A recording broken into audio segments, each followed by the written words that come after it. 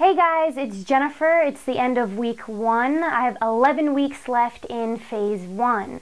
This week consisted of a lot of unhealthy eating.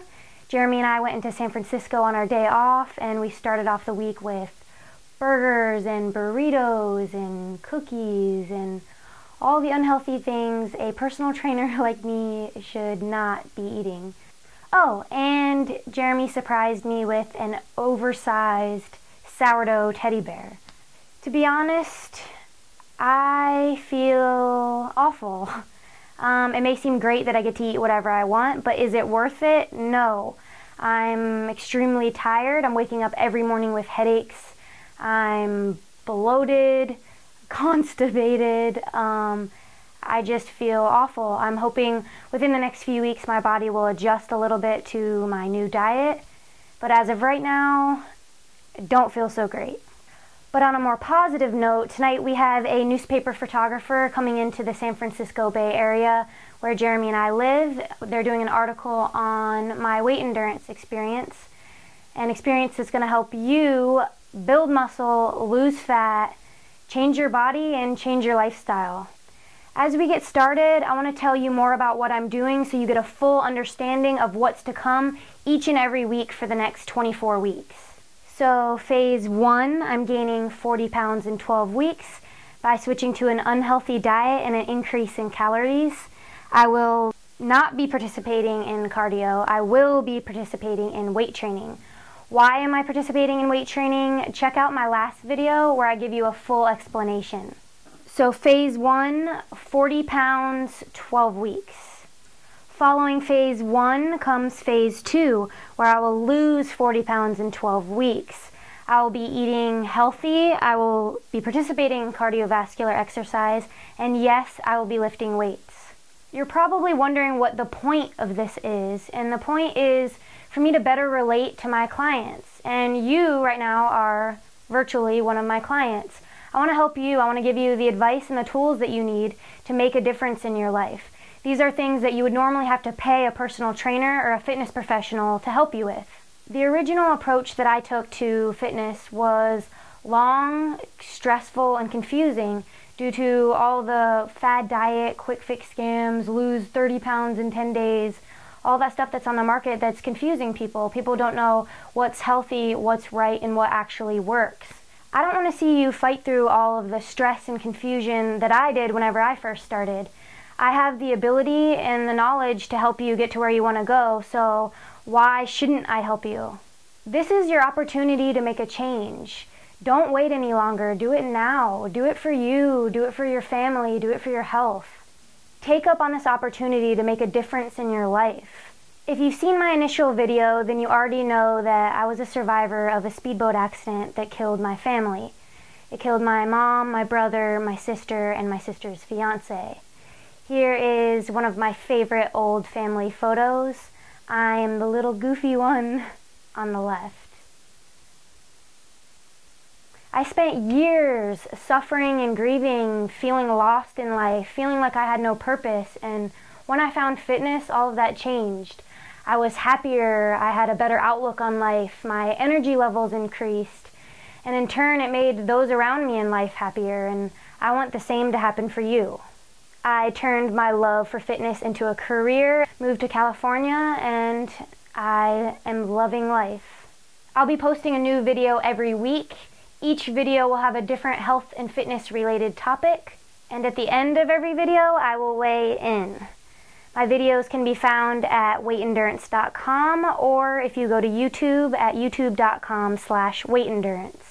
At the end of my whole weight endurance experience, I will be publishing a book that will show you how I psychologically carried myself through this entire process to get my exact results. So, moving on to this week's topic, 5 effective ways to track your progress. 5 effective ways to track your progress.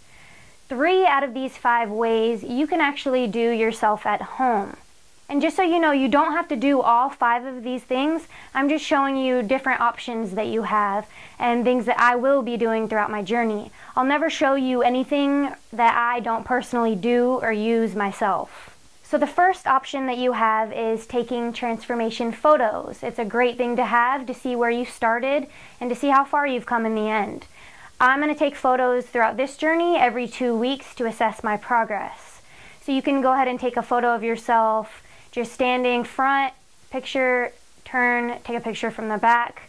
You can do it flexing or just standing with your arms to your sides. That's completely up to you. I recommend, if you're trying to build muscle, to take a picture of yourself flexing so you can see the progress of your muscle growth. The second option is strength assessments. This you can do in your gym.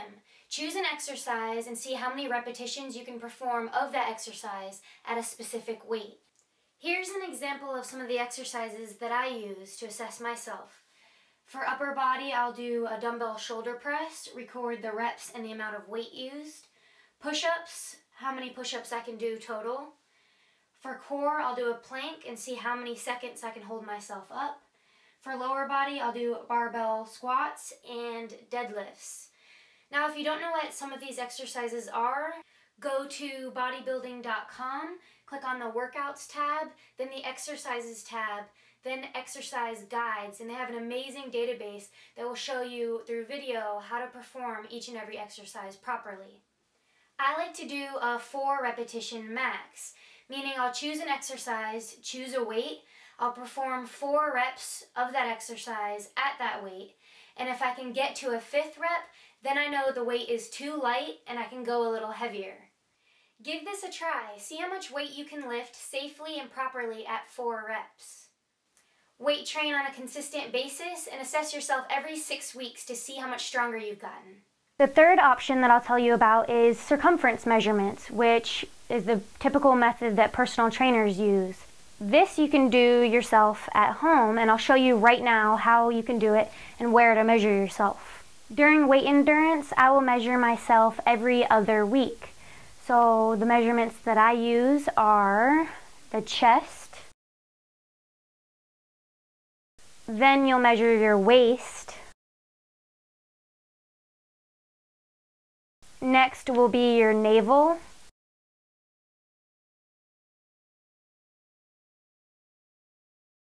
Then you can measure your hips.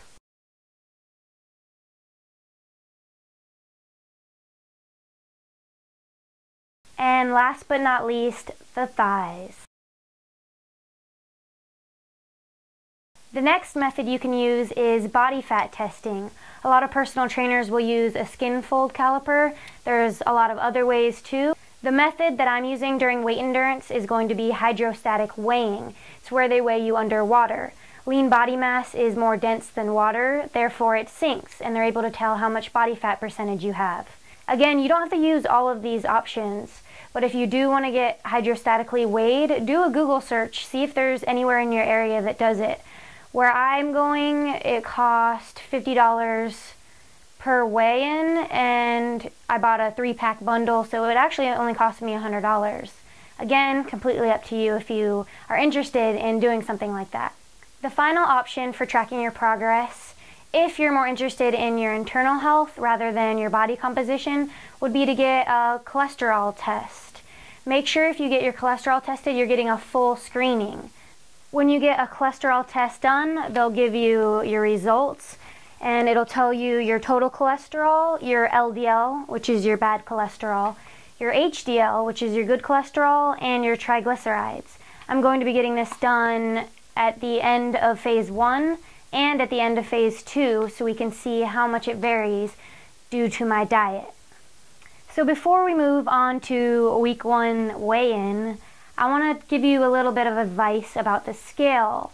If you're using a scale to assess your weight rather than the 5 methods that I just showed you, be careful because water weight fluctuates a lot per day.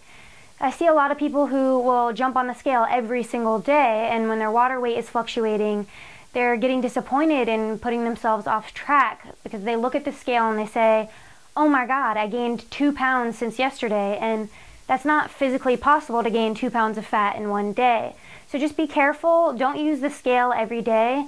If you do use the scale, I'd say once a week, even better, once every 2 weeks, or once per month. Take advantage of the other options that I've given you. And let's go see how much I weigh. My initial weigh-in was done last week after adding simple carbohydrates and sodium into my diet to prepare me for the weeks to come.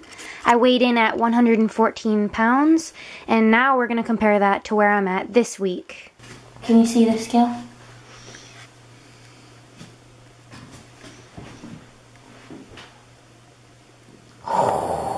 Hold on. 21.5. I'm shocked. 121.5. I'm going to end this video with one question that I have for you. That's what frustrates you the most about diet and exercise. Talk to me. Help me help you. Post a comment below, subscribe, and I'll see you next week.